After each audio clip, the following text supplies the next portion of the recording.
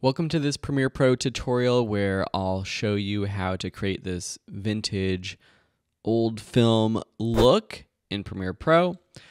All right, so to start out, you're gonna need a video clip, and you can use any video clip you've shot or something that was available from the course if you're taking the course. And then in the course as well, there is a downloadable folder called Overlays. So you'll want to bring that into Premiere Pro.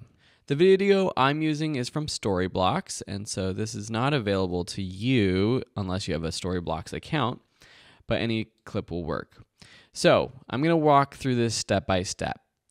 Here's the end version, so you're going to kind of see what we're going for. We're kind of combining a couple different styles of film from old school black and white to super 8mm film, and in general we're just trying to get that vintage vibe. So the first thing we're going to do is apply these overlays. So we have a dust and scratches overlay, and so I'm just going to put that on top of my video track on track 2.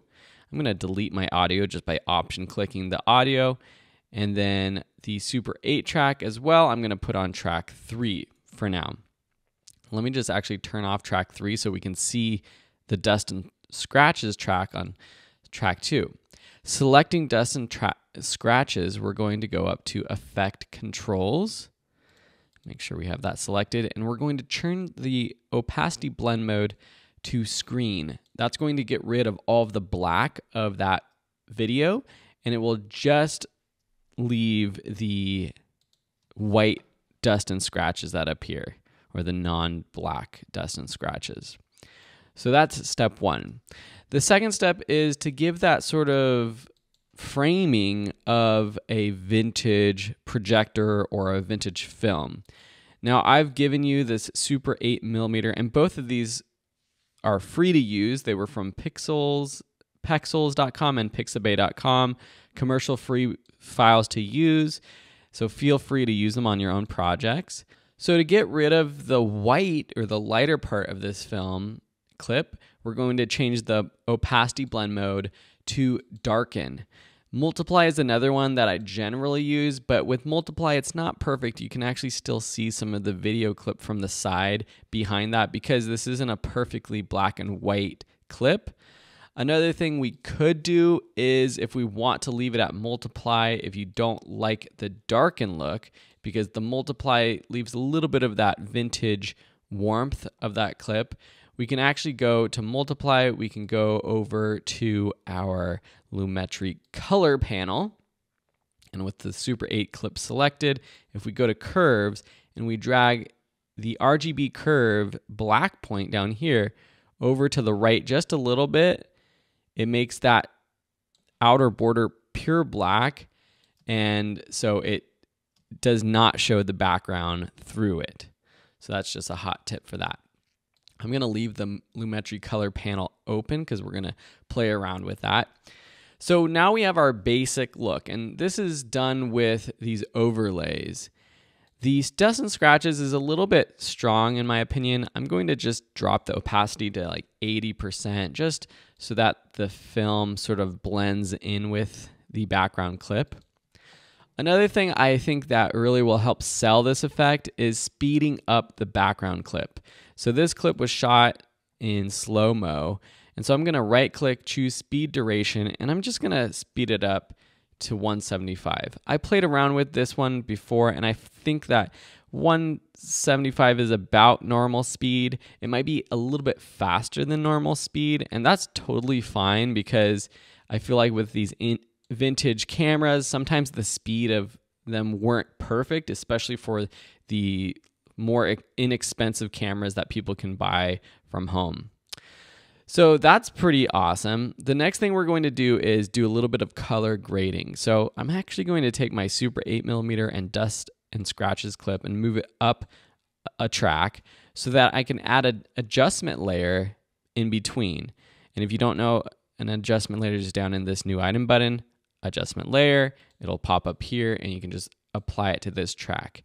And now everything we apply to this adjustment layer will apply to whatever's beneath it. And I want it to apply just to the video clip and not to the Super 8 or Dust and Scratches, and that's why I'm putting it below those two tracks. So with the adjustment layer selected, let's go to the Lumetri Color panel. If we drop this down to black and white, that automatically gives it more of that vintage look. We can also play around with the overall exposure. We know that old cameras, again, especially the more inexpensive ones, if you're using Super 8 or what have you, it didn't get exposures it didn't have as much dynamic range as modern cameras. So we might like boost the whites. I still want a little bit of contrast, but I don't mind sort of that faded look with the blacks being up high. Something like that looks pretty good. Maybe a little bit too overexposed. So that looks pretty good. Another thing we might want to do is under the Creative tab, we might want to drop our sharpening just a little bit, because this old film, it was rarely as sharp as our modern cameras. The focusing mechanisms weren't as easy to use, and that super sharp sort of style that we get now is not exactly what it was like back in the days of shooting on film. So that helps sell it even a little bit too. The next thing we might want to do is add a little bit of a vignette to this clip. So I'm going to drop my vignette all the way down. I'm going to increase the feathering and drop the midpoint all the way down as well, and also increase the roundness just a little bit. And then from there, we can actually play around with these settings to whatever you think looks good. See what it would look like without a feathering. Of course, we want some feathering for this. And that's a pretty darn solid film look. Now, say you don't want the black and white look, that's totally fine too. Of course, we can just bring it up our saturation. Our contrast is a little bit high, but that's not bad. Maybe we want to add sort of a warm tint to it, so we just take our temperature slider, slide it up, maybe just drop our saturation just a little bit.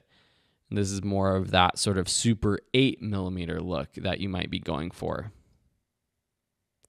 So that's pretty much all you need to do to get this effect. I'm going to continue and show you a couple tricks. If you don't have these Super 8mm and Dust and Scratches effects, or don't want to use them, we can still get a pretty good effect right with all of the tools we have in Premiere Pro. So under Effects, if we go and search for Grain, we have the Noise and Grain folder. If we take this noise filter, apply it to the adjustment layer again, and then go up to Effect Controls, we can add a bit of grain. So this isn't going to be that Dust and Scratches vibe or that look, but the noise does help a little bit. And you might want to apply a little bit of grain along with these other overlays as well to really add some quality to that look. Now, how do we get that sort of vignette overlay look? Well, we do have a couple letterbox overlays. If we want a clean 1:3 aspect ratio, I give you this one. This is a standard old aspect ratio, or the 150 is the standard for 35mm film. But if you want to create something more custom with that sort of vignetted look like this, like sort of the rounded edges, what you can do is create a black layer.